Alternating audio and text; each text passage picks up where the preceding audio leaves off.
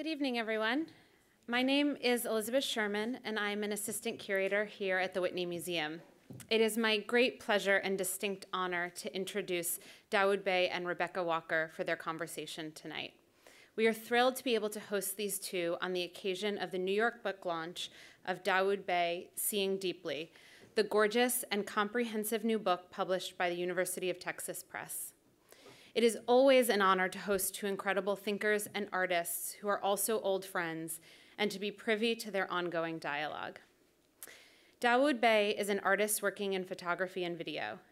Beginning in 1975 with his project Harlem, USA, his portraits and his street photography have created an unparalleled historical representation of various communities in the United States. During a residency in 1992 at the Addison Gallery of American Art at Phillips Andover, Dawoud embarked on what would become an ongoing series of portraits of high school students. He made his artistic practice more public and accessible, involving the students in shaping their own representations and working in a semi-public studio. His most recent project, Night Coming Tenderly, Black, depicts real and imagined sites on the Underground Railroad, through which fugitive slaves moved from Cleveland and Hudson, Ohio, to Lake Erie and on to freedom. Dawoud received a MacArthur Fellowship in 2017 and is currently a professor of photography at Columbia College, Chicago. Long associated with the Whitney Museum, he is well represented in our collection, and we very much look forward to presenting a survey of his work along with the San Francisco Museum of Modern Art in 2020. Rebecca Walker,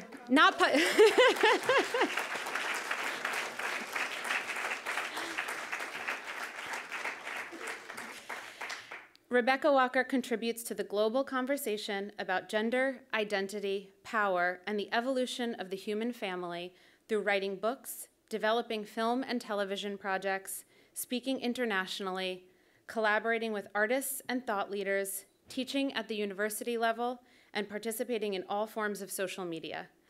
Her work has appeared in many anthologies and publications, including Seeing Deeply.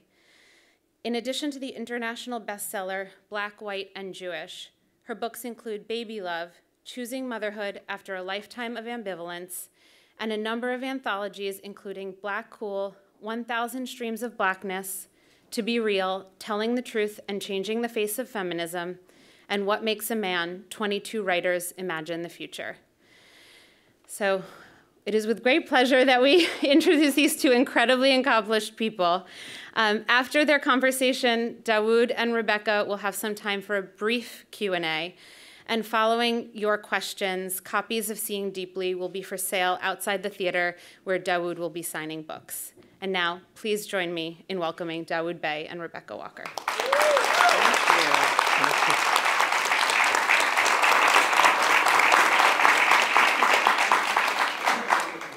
Thank you so much for coming out tonight. We are as thrilled to see you as I hope you are to see us. And we are just really looking forward to being in conversation with each other. We've known each other over 20 years. And 27 years. 27 years. And it's really exciting to be able to bring some of the conversations that we've had in private over the years into this kind of environment where we can, share the way two artists really relate and think about the world with you, and then hear what you think afterwards in the Q&A, right? I believe we are, and thank all of you for coming out, and certainly thank everyone here at the Whitney for giving us the opportunity to have this conversation. Yes. So we wanted to start with the portrait of me that just flashed by. Did you all see it? And just to talk about how that came to be, we met at Yale, and I got to Yale because I was in a very sort of progressive, alternative community in San Francisco and ended up at Yale, which was very conservative and was sort of shocked by the difference. And Dawoud, you got there on a very different journey. What was that? Well, we met in 1991. I was in the MFA photography program at Yale from 1991 to 1993. And we met in a class that was taught by a great professor, Sylvia Arden Boone. And it was a class called Mask and Masquerade. I had considerable background within that tradition. I was a drummer before I was a photographer. I've actually played for masquerades. So to have the opportunity to consider that in an academic context with someone like Sylvia Arden Boone is what brought me to the class. Right. And since that's where we met, I'm kind of wondering what brought you to that class? I mean, what were you?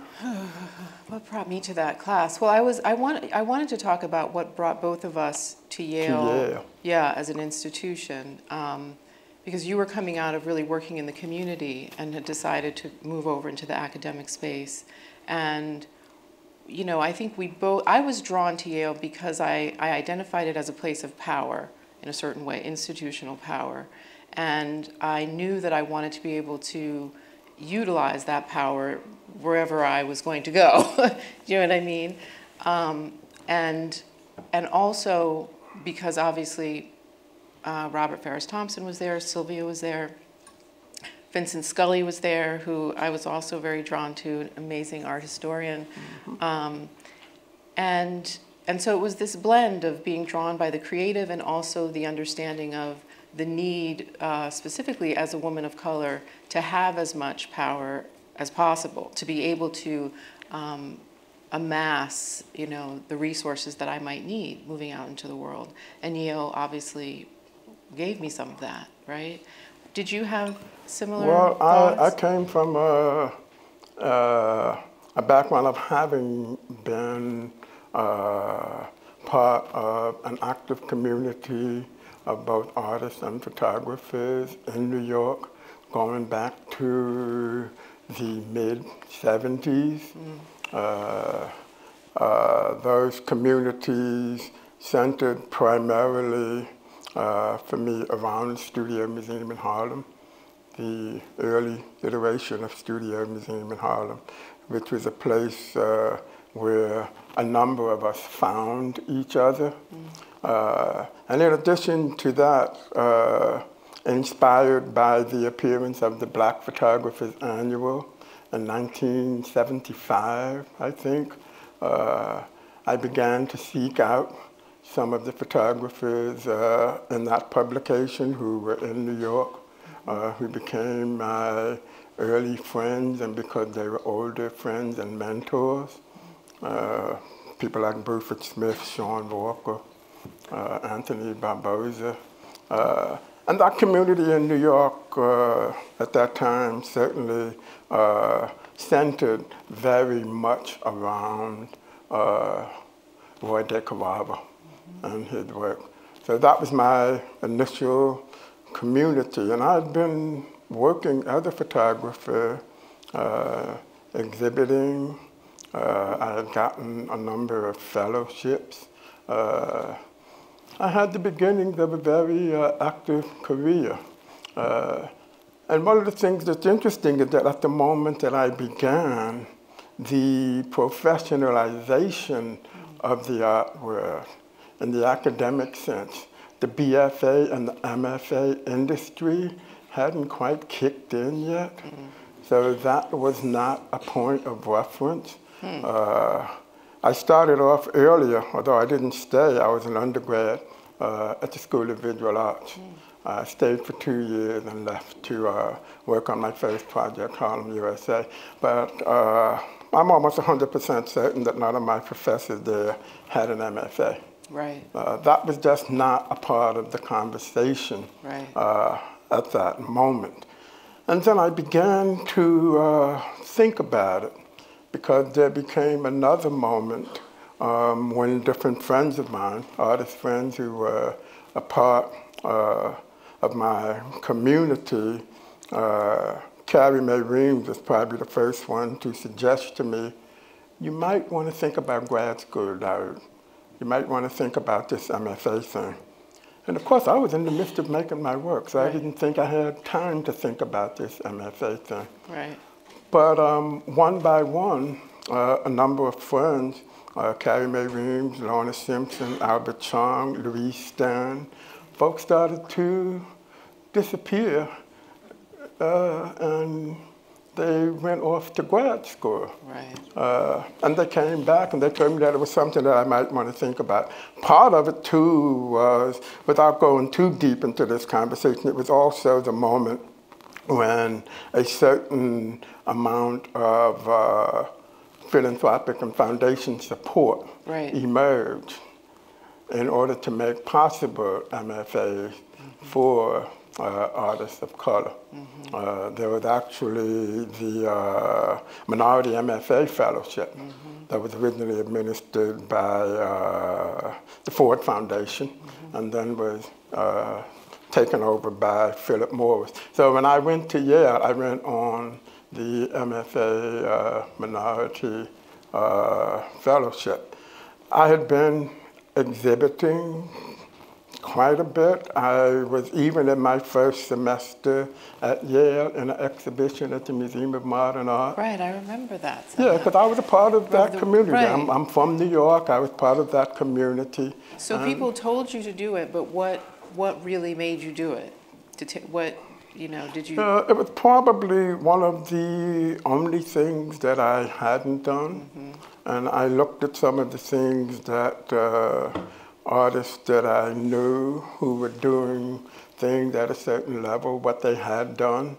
And one of the things that I began to notice was the appearance of this MFA.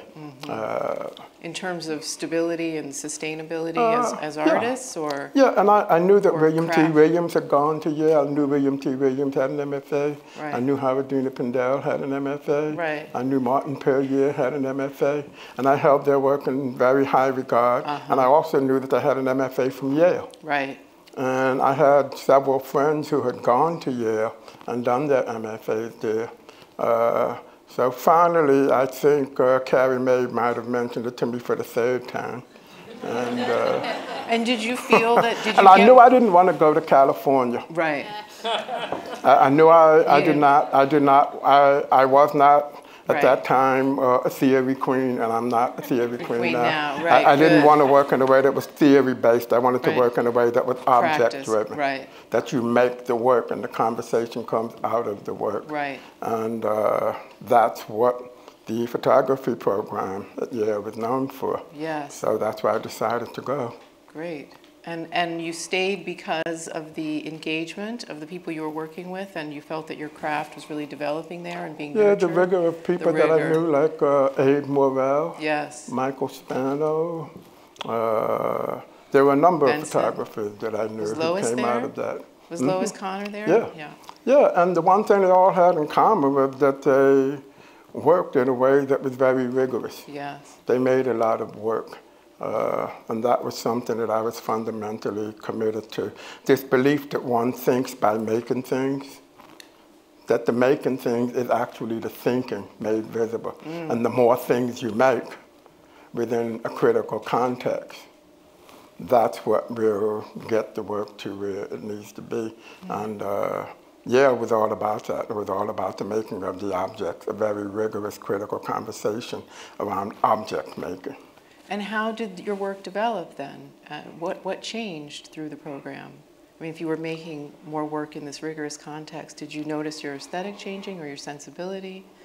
What happened? Well, it's interesting because it was a moment when the dominant conversation in photography, as a fine art form anyway, was moving away from this idea of small camera street photography to a more deliberate kind of picture making with a large format camera. That was the fundamental shift. I remember the day in the photography department when boxes of 4x5 cameras showed up and we were told, you're going to learn how to use these. Wow. Like that was the shift. You know, the small camera conversation, Gary Winogrand, and that whole history. Right. We were in a different moment. And fortunately for me, I already had a 4x5 camera. I had already made that decision. Right. So I felt in some ways that my work was already aligned with that. But at the same time, because I had been making photographs in the street for so long, I wanted to, pretty much on my own, wanted to push my work in a different, less conservative direction. And that's what led me to the Polaroid studio in the 20x24 Polaroid camera. Right. So let's talk about that, because that's where we did the portrait. It was an incredible experience to be photographed by Dawoud in front of this gigantic Polaroid. How big was that? It was. Yeah, it's a 265-pound camera on wheels. Yeah. It's a large view camera. That's basically what it is. It has to be used with an assistant because it's too large. It's too deep. It's about 6.5 feet deep. So when you stand behind it looking on the ground glass, you can't reach that far to focus it. Wow. So there's a technician that you literally have to work and think through. Right. In terms of a little more, a little less, stop there. So it was a very different experience, but it wasn't radically different because it was just an oversized view camera. Right. The image is upside down. I was used to that. Right. But what initially inspired that work goes back to the 6th grade. I had to write a book report or a report, and I chose to write about Rembrandt. And somehow I fell in love with Rembrandt's paintings. That heightened sense of both the physical and the psychological, isolated subject within that warm brown space, a single light source. And so when I started making my first photographs in the 20x24 studio, Rembrandt and a certain kind of historical painting was my point of reference. And I just wanted to take those devices and apply it to a contemporary subject, my subject. Yes. Starting initially with my immediate friends and community. Yes. Well, I didn't know about the Rembrandt connection, and that really speaks to this idea of seeing deeply, which is the name of the book, and also I think really describes your process and your approach and your vision very well. I feel that you see very deeply. And I felt seen very deeply in that portrait, you know. I think you saw something in me that I hadn't seen in myself. And I just wonder about how you came to see so deeply. And we talked a little bit about your loss of hearing, you know, and how that may have affected your looking. I think it certainly has something to do with it, because the science of that is that for any sense that one loses, one overcompensates with other sensory perception. And my hearing loss resulted in, I just think I see more than most people. I kind of know I do, because I have to. Right. You know, because I have to. Do you remember the moment when you first had that experience of seeing deeply? Well, that's interesting, because there were some pictures that flashed by in the beginning, 4 square snapshots. And those were photographs that I made of my grade school classmates when I was 10 or 11 years old. And I vaguely remember the experience, and it had to have been unusual to take the camera to school and then during lunchtime say, Eddie, stand over there. Tyrone, where did you get that camera? Because they're very deliberate photographs. Yes. They're not spontaneous. There's a very straight line between that work and a lot of the work that I went on to do. What provoked that? I don't know. But I do know that I do my seeing and my thinking through the camera. You know, because the camera functions in ways that are fundamentally different from the way we see the world with our eyes. So I've never made the kinds of photographs that are based on replicating something that I see, because I understand it through the lens, through the material, through the light, through the whole process of making photographs, the potential to create something that is more of a, it's the transformation of the world into a photograph, a two-dimensional, optical, materially based object. And I do my thinking looking through the camera. I will know what I want to, what the nominal subject is and what the conceptual and the narrative framework is, but I don't really begin to see it in the deeper sense until I'm looking through the camera. That's when I start to visualize this thing that I am attempting to make, to translate that into this kind of object by manipulating the lens, by using a certain material, photographing under certain lighting conditions and not others. All of those things add up to a very particular kind of object. And I'm always aware that when I'm making photographs, that they're going to be a certain kind of object. I know what the scale is going to be. I know, and my work lives inside of the space of museums and galleries. So I know the space in which I'm trying to provoke a certain conversation. So I have all of that. I just need to look through the camera. That's fascinating. Begin to shut out the rest of the world and just deal with that rectangular space, which is the space that I have to work in. It's a lot like writing. A lot of people say that they write to understand the world around them. They don't really know what they're seeing until they run it through the filter of the writing process. So that I really relate to that.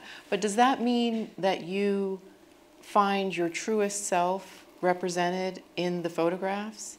That the object that you create is really the manifestation of who you are. If that is how you are thinking, do you feel that way? I would say so. It's probably the way most of the people in this room know me. Yeah, that's the thing that I do. That's how I make my thinking visible in the world. But do you feel then that you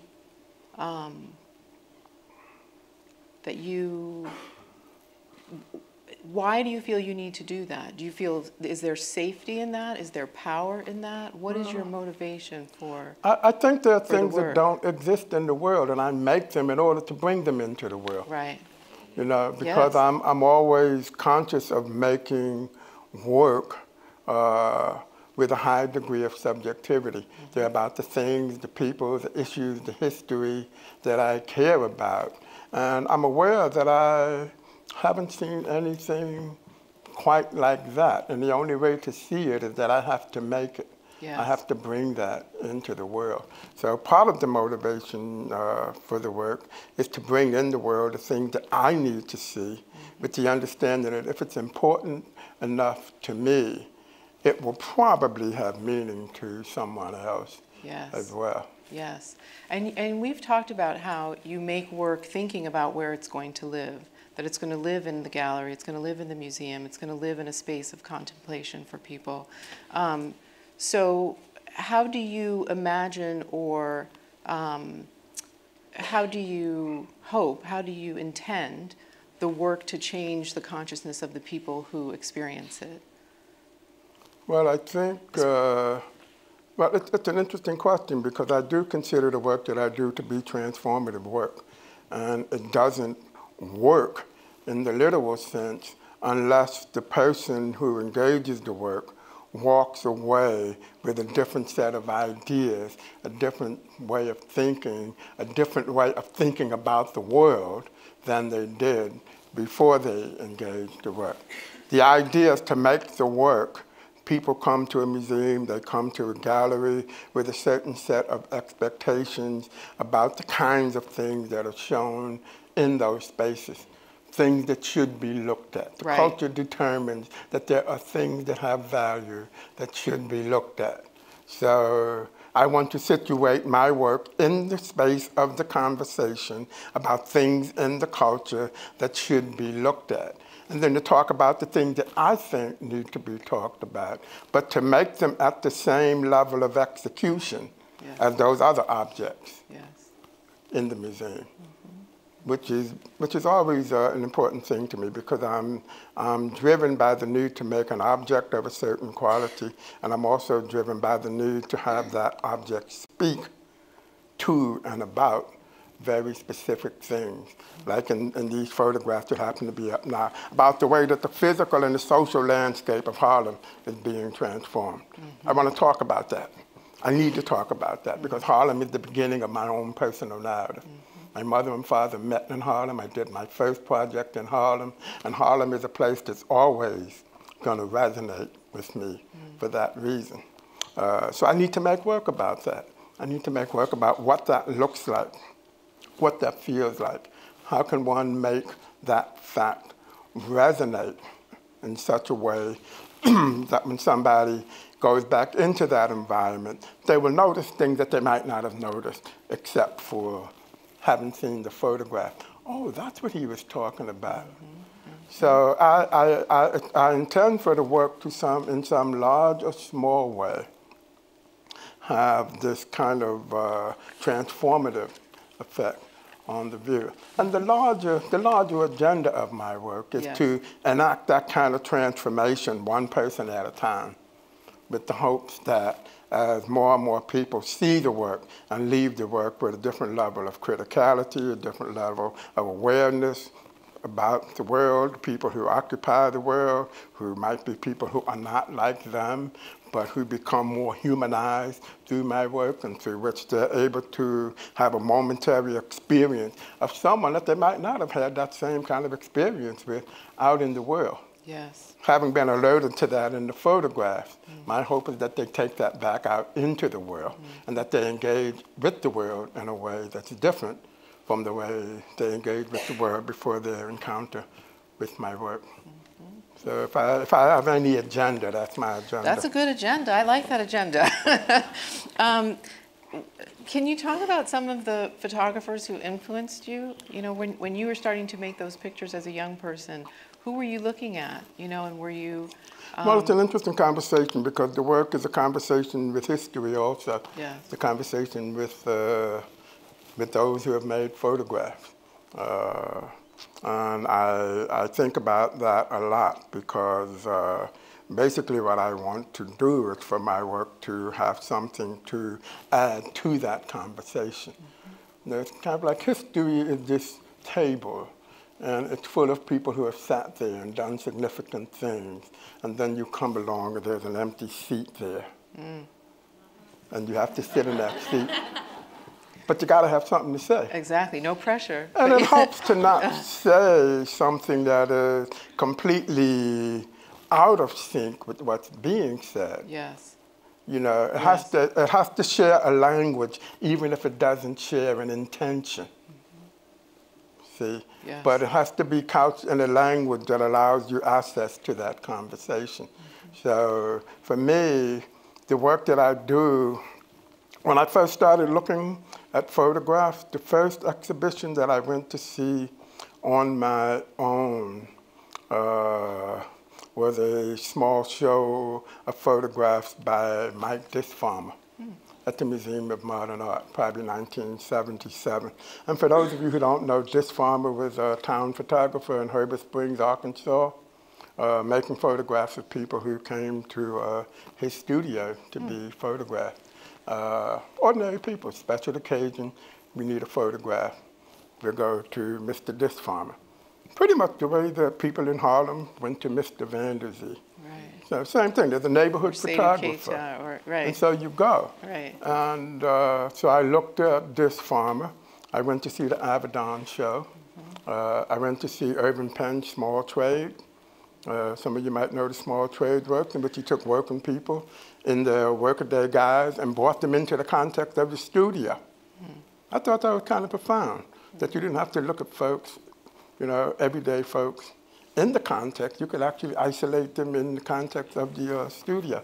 So I was looking at all of this work, and I was looking at a lot of things that weren't that kind of work, and I just began to notice what resonated for me. And this idea, this rather simple idea, that a person standing or sitting in front of the camera and engaging the camera could result in something very deeply meaningful, was what gave me the confidence to begin my own work, photographing in Harlem, making photographs of everyday people, but also within the shape of a conversation with Roy de Carava. Yes. Because unlike, say, Gordon Parks, De Carava was making that work for entirely subjective reasons. It wasn't on assignment, it wasn't for publication. He was an artist. Yes. And that work was going to exist on the wall or on the pages of a book, but a book that was going to be about his work. He was an artist. That's why Roy became my first model, my first hero. This idea that one could make subjectively intentional photographs of ordinary black subjects that were clearly a conversation with both the subjects and the medium itself. Roy de Carava was hugely important. Yeah, I learned about his work through you. I learned about so many artists through you. So eventually you began to work within a community of artists like Carrie Mae Weems and Jules Allen, Frank Stewart. What has the conversation with them been like from the beginning of working together to now? You know, in terms of being an artist, of being a black artist, working within the context, the socio-political context of then and now. Well, I think more than anything, it's been the kind of nurturing and reassurance that we get from each other's presence, knowing that we're each committed to this thing that we are doing, and knowing that we have, with each other, been deeply committed to that before anyone knew or cared what any of us were doing. Right. So we were very foundational support to each other. And in terms of sharing work, sharing ideas, that's the foundation of who I am, really. I come out of that community. And, you know, oh, I'm sorry, go ahead. No, go ahead. Was there an articulated intentionality around the black subject, around, I mean, I know this is obvious, but I'm interested in... I would say absolutely. I know, obviously, but I'm interested absolutely. in... That's right, so who we were. Right, it was Well, that's who we were, and we had to add something to the conversation about the medium, and we also had to do that in a way that foregrounded the experience that was ours. Right. Not that there's any monolithic, the black experience. Right. But this idea of the histories of the ways in which the black subject has or has not been represented historically within the medium of photography, because of De Carava's clear articulation of that being at the center of the work. We each just took that to heart. Right. But we had to find our own particular voices and strategies and ways of engaging that. But this notion that we were responsible for and accountable to a history was absolutely the thing that bound us. And do you think that is true today in the same way? I mean, do you think, and in terms of, you know, what's happening with African-American artists right now? I mean, this is, you know, it's an incredible time. Things are... Well, I know between me and Carrie Mae it is. Right. Between my generation it is. Yeah. If you're asking me about younger artists, I'm not sure, because I make a very real effort to keep up with what black artists of a younger generation are doing, and I ask them that question. Right. And what they tell me is, it's different, Dawoud. Oh. It's different. And one of the reasons it might be different was at the time that Carrie Mae and I and Jules and Frank and a number of other photographers of that there was no market for the work. There was no one was interested. We were each other's market of ideas for the work. That's changed. There is a market for that work. And I think for younger artists, there's a certain expectation for things to happen professionally that we didn't have, certainly at that level. You tried to get fellowships, you tried to get grants, you tried to sell some pictures to the Museum of Modern Art, which is kind of like, the epitome of a successful moment. You tried to get your work on the walls so that people could see it and engage with the work. But the idea of selling work and sustaining oneself through the sales of the work, that was probably as foreign as a purple tiger. Right. I mean, it wasn't an idea. But I think it is the end result of the professionalization of the field that began when we went to grad school. To MFAs, right. Yeah, early on. Right. And now there's a whole history of younger black artists who've come out of all of those programs, Yale, RISD, any number of them. And along with that, there is a certain expectation that may or may not be realized. And what that creates, I think, is a different level of competitiveness. And sometimes that competitiveness can, intrude on relationships. So the community is much different. Yeah. And do you think that those artists have the same kind, do they feel obligated to have the same kind of relationship with the history? Do you feel, when you look at their work? I would like to think they're not working in a historical vacuum. Right, I know, but Yeah, I would like to think, but I'm not sure.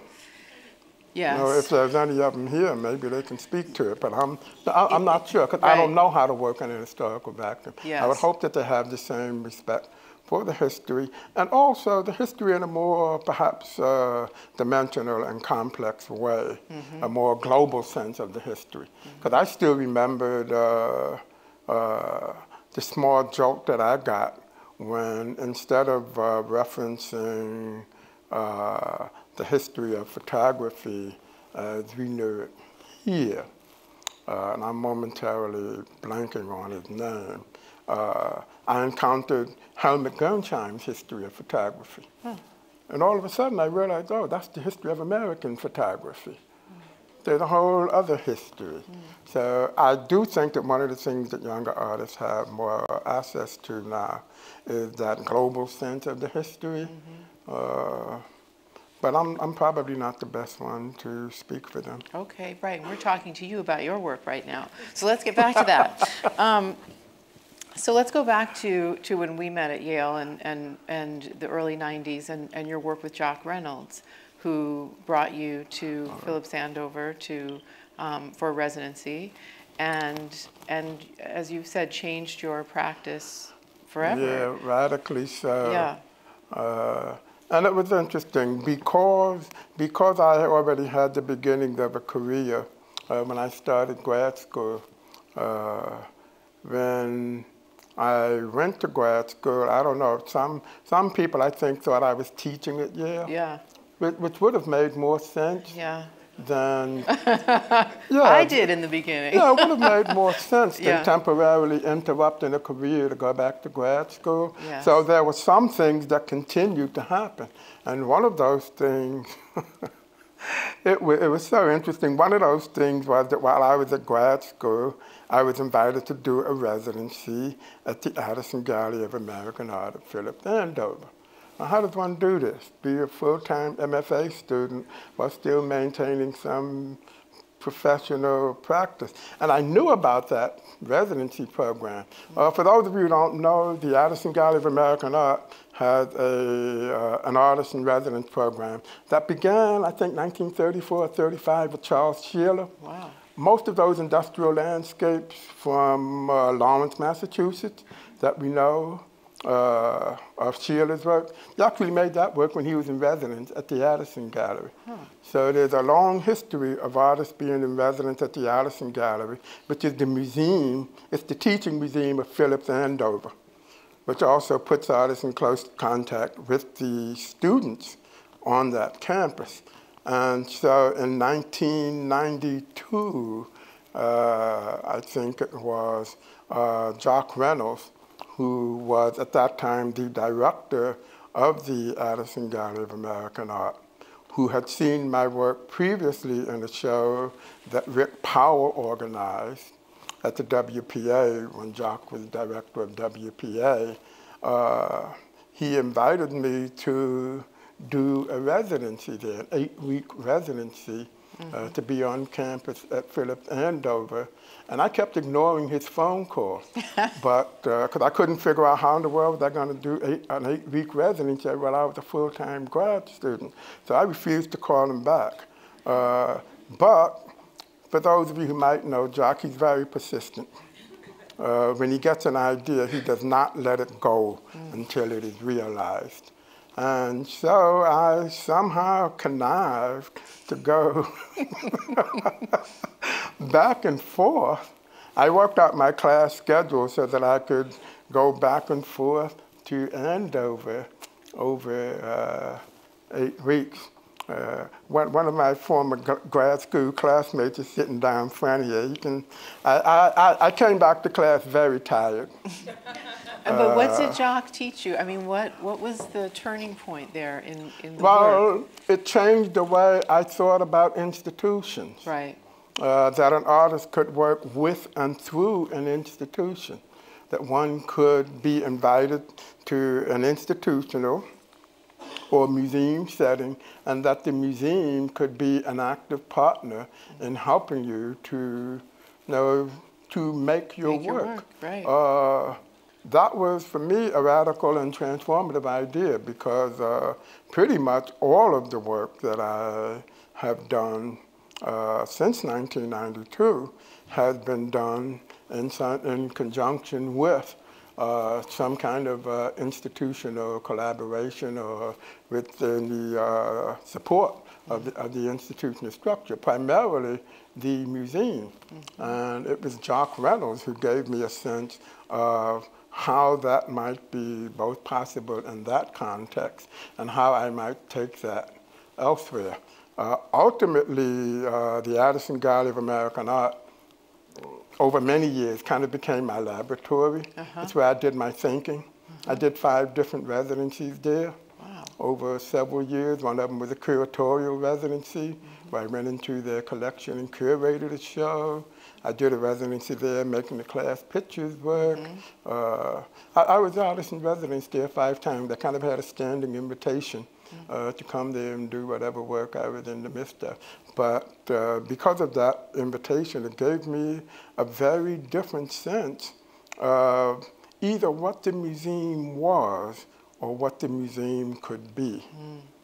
And the fact that the museum could, in fact, be something very different from this very closed, elite space that I thought as the ways museums have functioned. So the other side of my practice has been an ongoing conversation with institutional culture. Right. Because all of this work is made at the Parish Art Museum. I've set up studios in museums, constructed programs with young people around the making of my work, using the museum as a studio. So Jock was really instrumental. This is one residency at the Addison Gallery. Took me into the classroom, using the classroom as a studio space, and then you see the photograph that comes out of that. Jock opened that whole space up for me in a really profound way. So it was almost like the museum was, you were an outsider in some ways, and then suddenly you could see yourself in partnership. You were no longer. Yeah, I'm absolutely comfortable in museums. Museums are not only where I show my work, it's where I do my work. It's the place where I go to work and I make something. Whether it's an exhibition like I'm working on with Elizabeth, but it's the place where I go to do my work. Right, so you feel at home now in the institution. I feel very much at home within our museum culture. That's very important. And it's because of Jock. It's because of Jock. We love Jock. He was very supportive of my An work as well. extraordinary man. Extraordinary An extraordinary, human being. extraordinary man. Yes. And you had your experience with him too, because I remember while I was there, he, I don't even remember exactly how it came about. He invited you to write the catalog essay for the Shacks exhibition. Yes, yes. I don't know if you'd ever written a museum catalog essay before. I had not, but I had done my senior essay on what I was calling shack aesthetic, which was looking at how African culturalisms were encoded in African American shacks in the South. And he somehow found out about that work, got hold of my thesis, and asked me to write a piece for a show that he was curating. And once he found out, he knew you had to be an essayist. Yes. And he wasn't going to let go until you agreed. Exactly. And it was wonderful. I felt very supportive and very moved by his attention and his commitment to those artists in particular that he was showing. It was Beverly Buchanan, Kristen Berry, Beverly Buchanan, Bill Kristen Berry, and Max a Belcher. photographer from there. And Max Belcher. That's right. Yeah. Max Belcher. And they were all working, looking at some of the same things that I was looking at, and it was a great opportunity for me, really, to think about writing about visual art. And it was the beginning of And I think it might also have to do with the fact that Jacques was and is an artist who is also a very powerful museum director.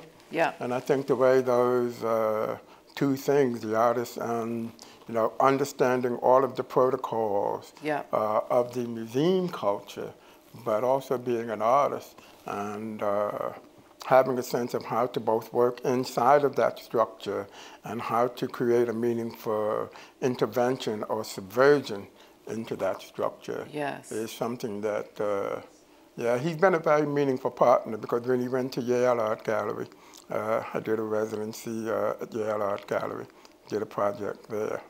Yeah, weren't we also talking about curating something together with him at the Yale Art Gallery? We were talking need to do that. That was a great idea. We need to renew that conversation. Yes, we do. He had an idea for you and I to curate an exhibition. Yes, and can you imagine pulling from those archives? I mean, I know. Right? We should do that. Okay, so let's move on and talk about the Strangers Community work, which I wrote about in the book. And, it's very moving work, and it really asks the question of, how can we build community in America, especially when we are so divided? What is the project of making community? Are any of those images cycling through? Yeah, I think they were the ones before that, okay. Well, so... but there's a paired portrait of people sitting next to each other. Yeah, and really interrogating how we relate to one another. What does it mean to be together? Are we really... Is it possible? That's my read. Because each of those people in the photographs are strangers, but they live in the same community. Yeah. And part of the work for me was interrogating this notion, when people say, oh, we need to do something in the community. Like, who are you talking about? People talk about community in a very monolithic, essentialized kind of way, when communities are actually very complex, socially engineered structures, which is why you can live in a community and not even know other people within that community. So I wanted to kind of do an intervention into that and to bring people together from a community who didn't know each other, and then have them sit together as a kind of form of public witnessing of their commonality as members of a particular community. So I made those photographs in a number of different cities, and I asked you because I thought that you would be the person who could bring something to that work. Yeah. That the work itself doesn't speak explicitly, but implies that you might be able to amplify, which I think you did. Yes. Well, I've always been interested in that transgression, between, my parents were from different worlds and came together, and, thinking about dualism and non-dualism within a Buddhist practice, what does it mean to be two? Are we ever able to be one? What is oneness?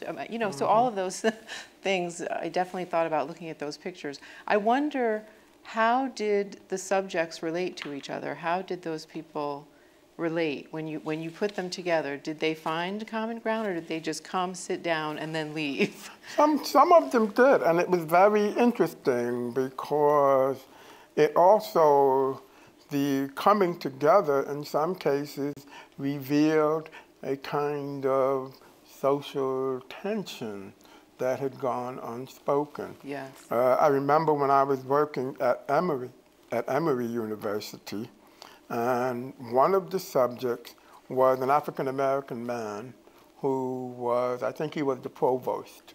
He was the college administrator. And the other person was maintenance staff, and he was white. So the whole notion that's embedded in that around privilege and whiteness. So when I brought them together, the person who was the maintenance staff was quite nervous. He asked me, how do I address him? Do I call him Mr. Thompson? Or do I call him Provost Thompson? I said, you can just call him Bill. Right. I said, because that's what I'm going to call him. Right. You know?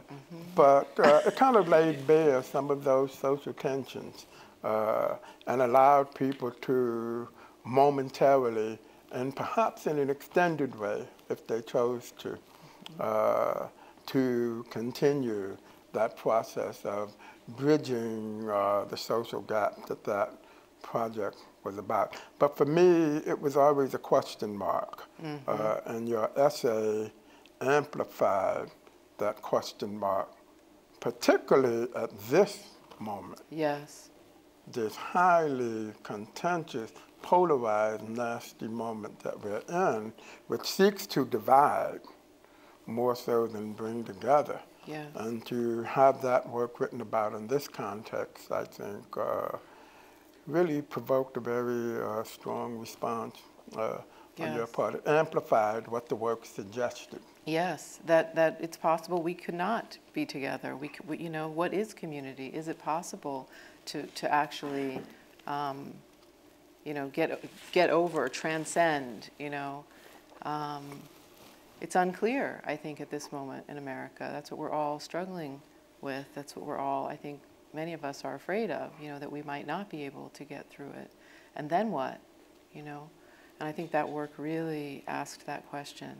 Yeah, and for me, you know, each body of work in the book, I tried to very consciously choose who I wanted to be the essayist for that work.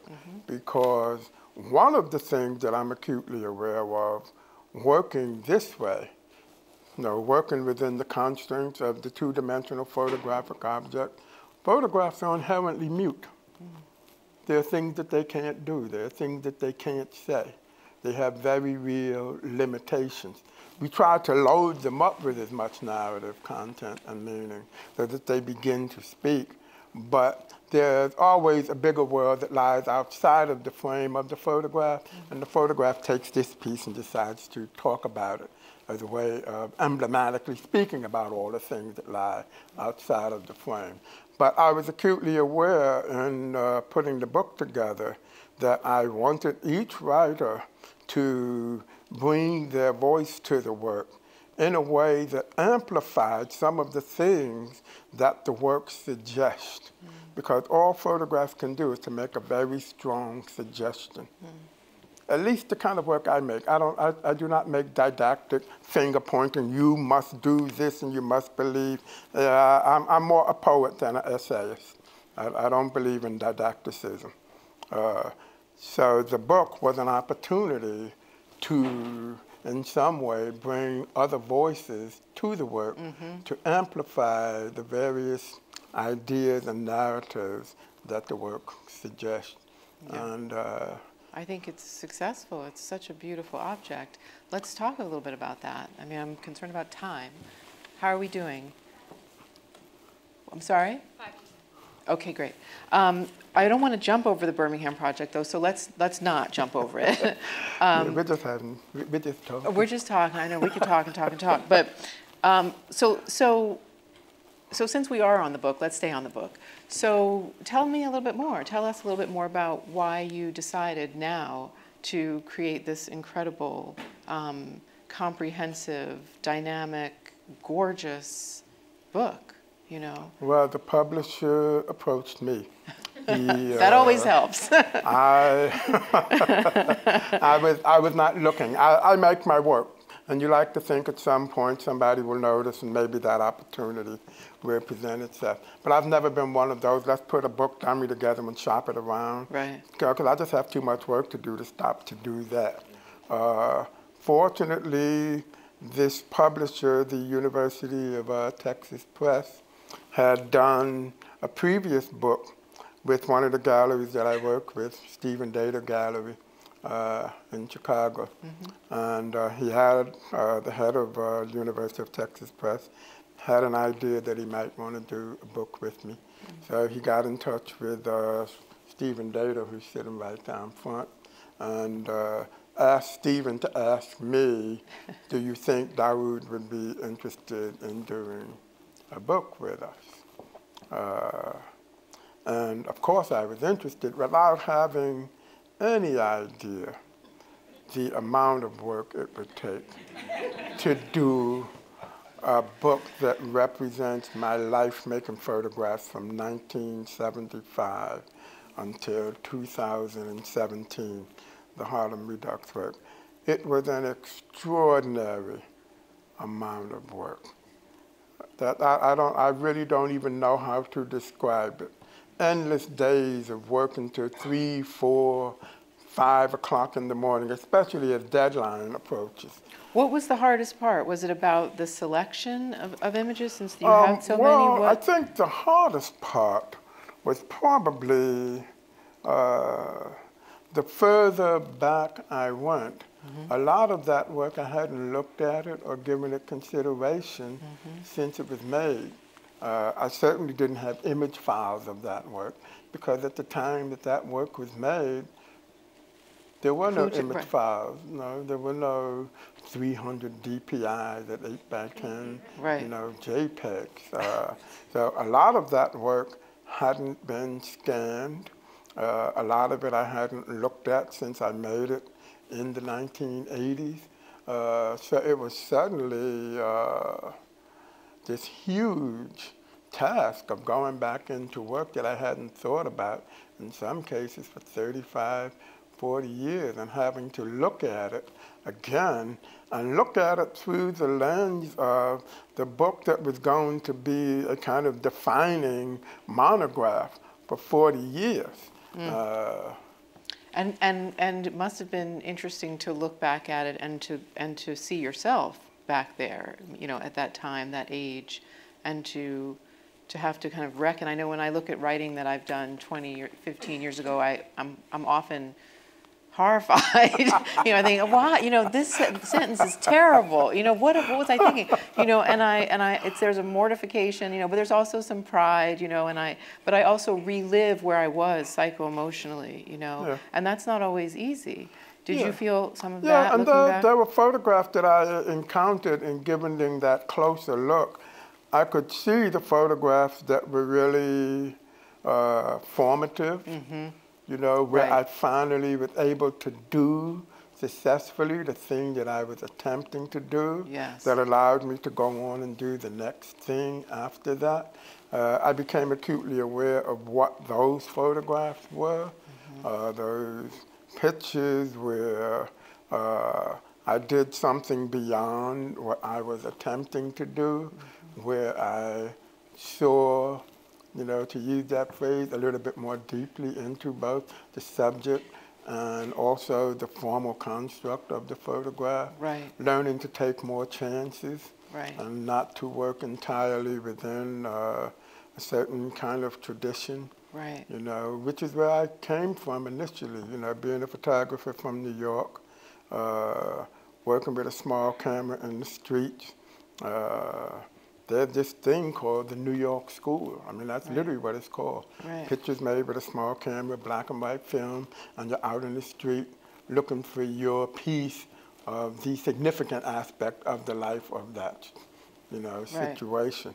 and to be able to kind of progressively transcend genres and types of photograph, to be able to have the freedom and the facility to make whatever kinds of photographs I wanted to make in response to the idea or the narrative that I was trying to convey.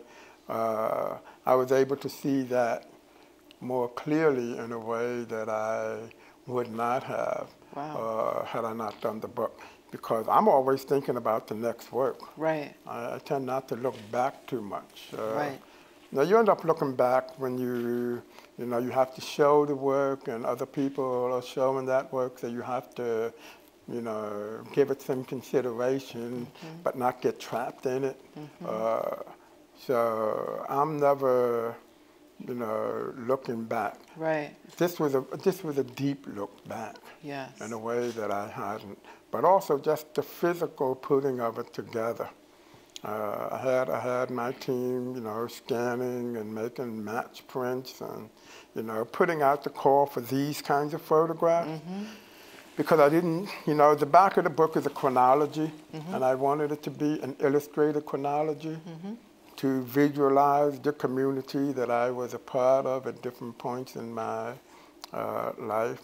So tracking down those photographs, getting in touch with those photographers.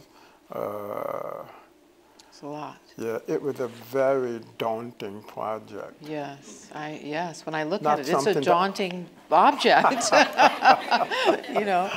Yeah, it looks as daunting as it was, that 400-page book. Yes.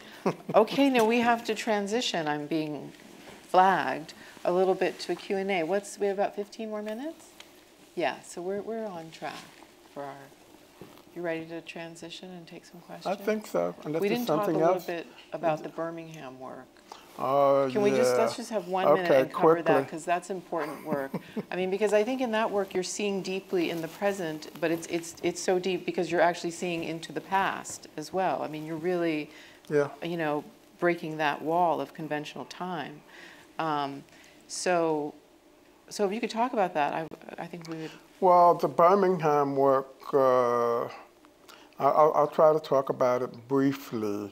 It goes back to the experience when I was 11 years old, and my parents brought home a book of photographs about the civil rights movement. The book was called The Movement, and it was a book of photographs of and about the civil rights movement with a text written by Lorraine Hansberry that kind of wove these photographers work together. People like Danny Lyons, Charles Moore, photographers who have been actively photographing the civil rights movement. And my folks brought this book home, and there were some horrific photographs in that book. There were lynching photographs, all the horrors of the civil rights movement, which was like an extended reign of terror were in that book. And there was one photograph in particular of a young girl, Sarah Jean Collins, laying in a hospital bed with 2 heavy gauze bandages on her eyes. And she was the surviving sister of one of the 4 girls who had been killed in the dynamiting of that church. And I saw that photograph when I was 11 years old, and everything kind of changed for me at that moment.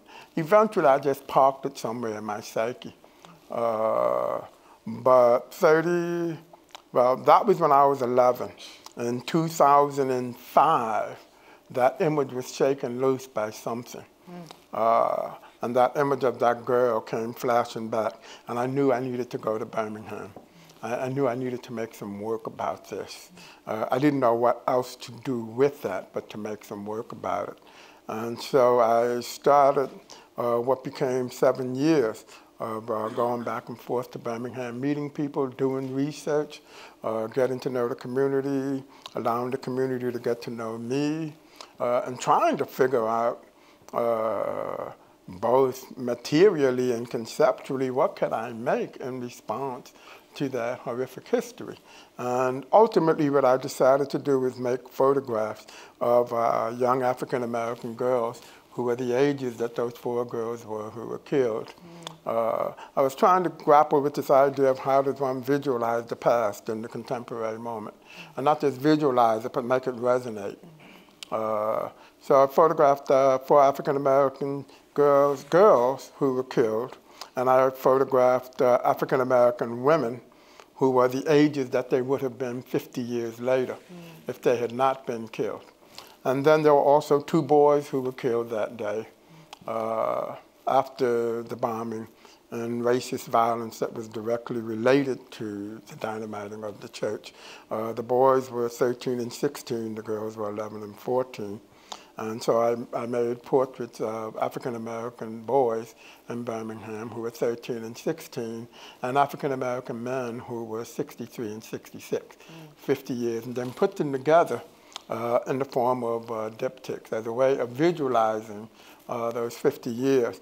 While that 7 years of research and engaging with that history has gotten me deeply involved in history, and trying to figure out how to visualize some piece of the African-American past in the contemporary moment. And I always say not only to visualize, but how to make it resonate, how to make it resonate in a way that makes the experience palpable. Yes, for and the creates viewer. that transformation that you're talking about. How to make it work live. on someone more deeply, how to bring that into the present moment. So the Birmingham was the first work in that history project. And then more recently, there are 4 pictures on the end of this presentation. I spent the last 2 years making photographs in Cleveland and Hudson, Ohio. And that work is based on the history and the movement of fugitive slaves along the path of what was called the Underground Railroad in Ohio, trying to reimagine what that experience both looked and felt like for those fugitive black bodies moving through that landscape towards freedom. So I'm at the moment deeply involved in this, I guess what you could call history project, trying to bring some resonant form to different pieces of African-American historical past, how to bring it into a contemporary conversation. Yes. It's so courageous, I think, in so many ways, because looking, you see deeply, and sometimes when you are looking deeply and seeing deeply, it's unbearable. It's so painful. And so, before we open it up, can you just briefly talk about how you do that? How do you live with seeing so deeply? How do you, I guess your response is to make the work, but, sometimes I think so many of us, we just can't bear to look, but then here you are looking directly at it for years. How is that? Well, I think it's about also finding a conceptual framework for the work to exist inside of, because that's what shapes the experience of looking at it. It exists inside of a particular narrative, conceptual, historical framework. But then the how of the making, that's just about bringing everything I know about how photographs function, formally, optically. I just mean emotionally for you. Like emotional, like how do you, but okay, I'm getting. Well, I think if you look at these, the way the subjects push into our space, that's a manipulation of the lens. Without getting too technical, there's this thing called the depth of field. And when you talk about the two-dimensional object, you're always talking about the foreground, middle ground, and background, and how you manipulate experience within that space. So the way I manipulate that experience optically is to push them into our space almost physically, so that it becomes not just object, but experience.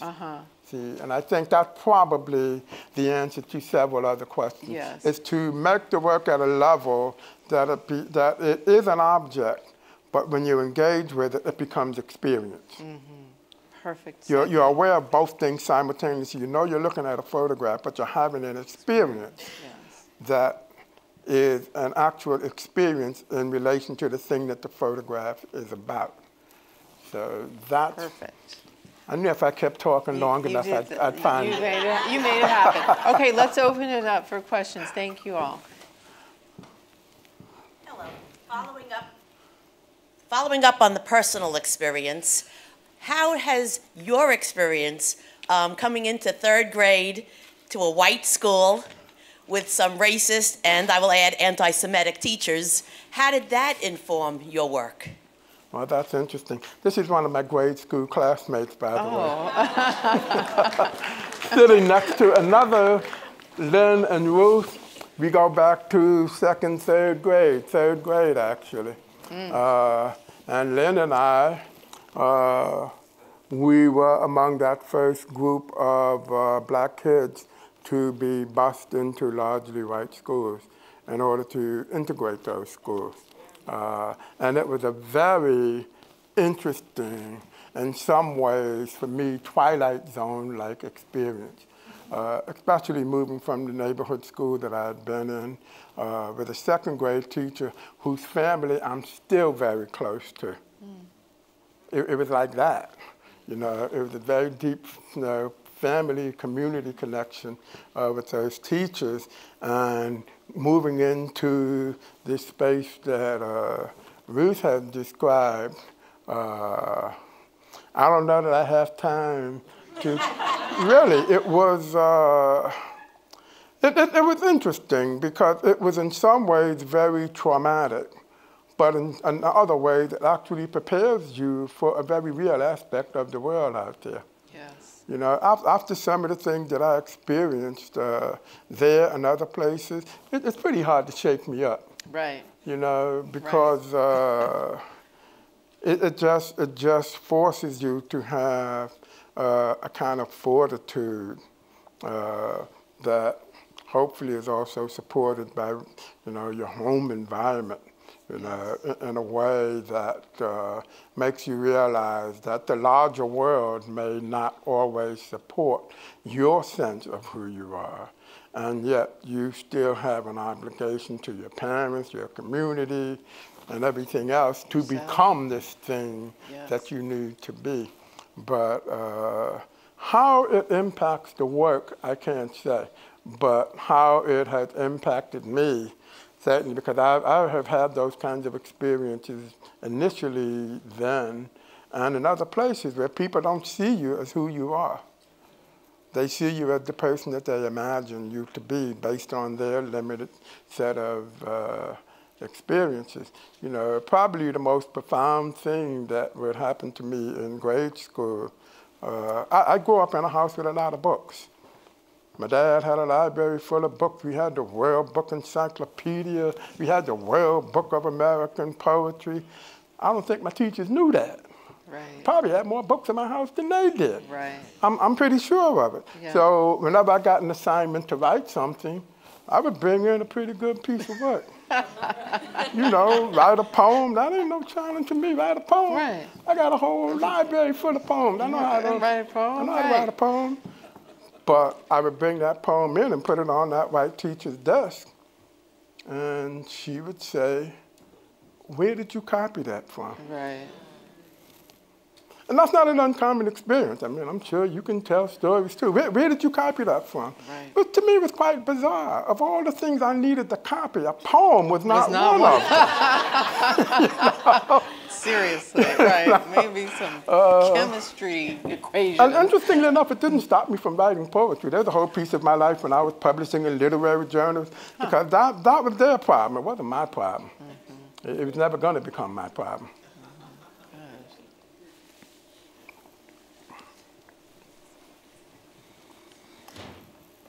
Dawoud, I'm Sandra Handloser. I've been chasing you on the Facebook for months. I have a couple of things that are of interest to me because not only do I know your work from a long time ago, I worked as a stylist for photographers, and I had to consider what wardrobe a subject would wear and how it would look against a background, or make suggestions to a photographer, or the photographer would say to me, let's bring in 20 outfits and choose what, As you have managed to you have managed to make iconic images that feel fresh and not rigid. So there's a delicate balance there that you've achieved. These people live in the clothes they're wearing. However, what kind of control or influence would you exercise over your subjects when you were composing your pictures? Did you tell them to bring in a few outfits and you would choose the one that you liked on them, or their favorite outfit? And what about their accessories, their watches and rings and so forth?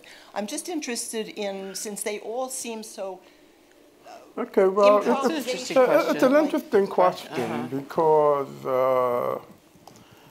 especially in relation to the portrait, I'm authoring the experience of this individual with their participation. The one thing I'm acutely aware of when I was making work with the human subject, I'm the only one who knows what the person looks like at any given moment. Most of us don't know what we look like right now. Right. Yeah, we don't. We don't. And for me, the way in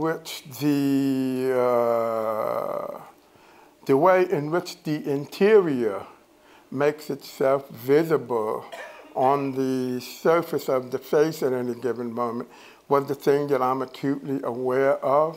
So if there was any degree of control, that control had to do, one, first of all, and most fundamentally, with shaping the body to the frame, to the space that I had to work with.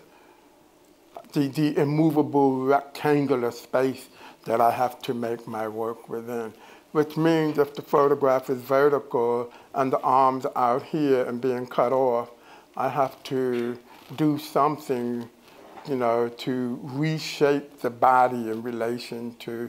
And my experience, my directions to people were never explicit, because in order for the portrait to resonate, the behavior, the gestural behavior, had to be theirs.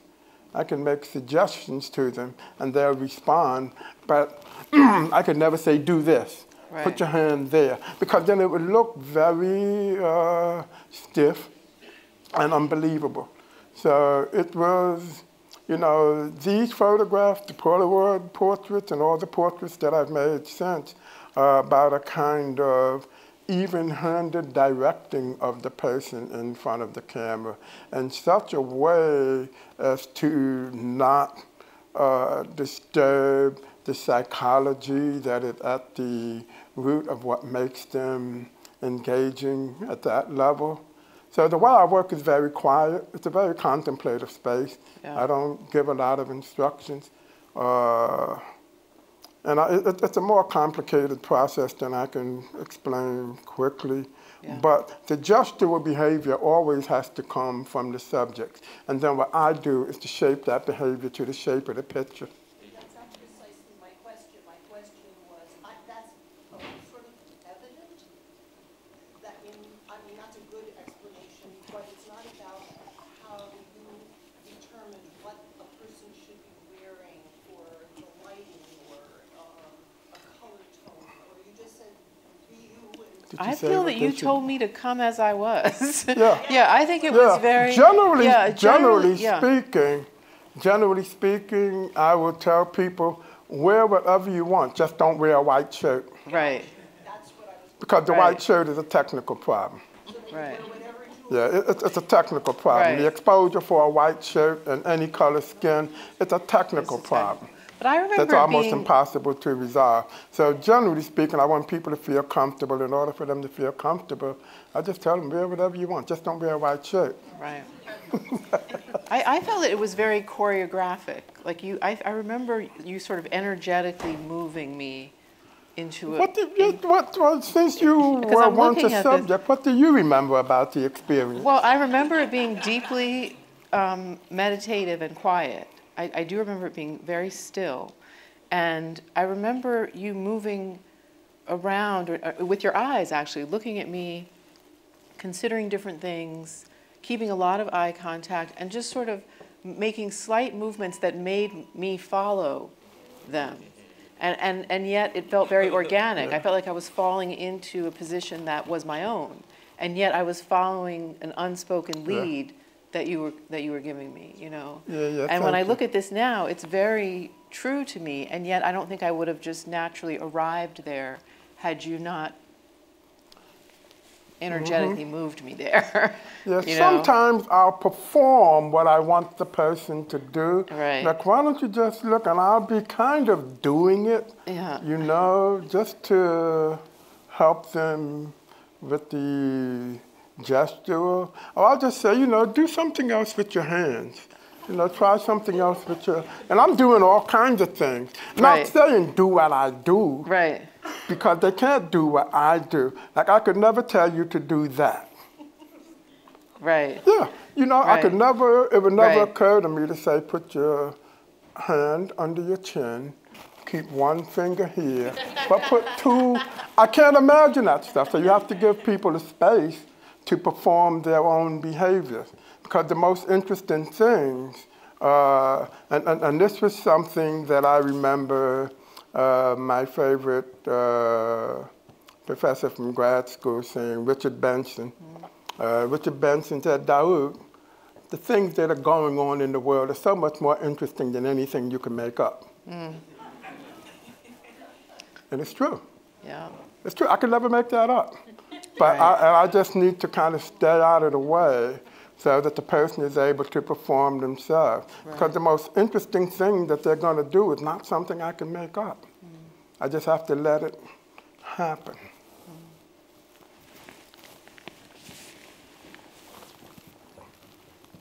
Hi. I was just wondering if you could speak to that next generation you were talking about is so different than your generation in terms of communities, and maybe one piece of advice you have for that generation in their career trajectory. What advice I have for that generation? That's a perfect question to end on. This is going to be our last question. So the next generation. Well, to me, the most important thing would be to make work that matters. Bring something into the world that has consequence. That doesn't dictate the form, it doesn't dictate the material, but just make work that you believe matters, that has the capacity to transform the world in some kind of way. And ideally to transform the world in a way that leaves the viewer, and by extension the larger community, in a better place than they were before they encountered your work. But beyond that, it's just make work that matters, that comes from a real place of conviction. And then learn everything you need to know about how to give that some meaningful and resonant form. Because a sloppy object that's well-intentioned is pretty much a meaningless object to me. And intention doesn't carry the day. So it has to come from a place of deep conviction, but it also has to be steeped enough in the histories of whatever form you are working in, whatever idiom, whatever material, to know enough about how to manipulate those materials to make that object really work on the viewer, so that the thing that you care about becomes something that they begin to care about. But that happens through the quality of the objects that we make. It doesn't happen because you have a good heart. I'm sorry. I mean, a good heart is a good place to start, but you have to be able to make that into something that holds its own and holds that conversation when you're not there to say, hey, I have a good heart. I'm a good person. Don't you know that? No, all we know is what you made. And the work has to carry that intention out into the world for you. Yes. Thank you so much, Dawoud. Thank you. Thank you. Thank you.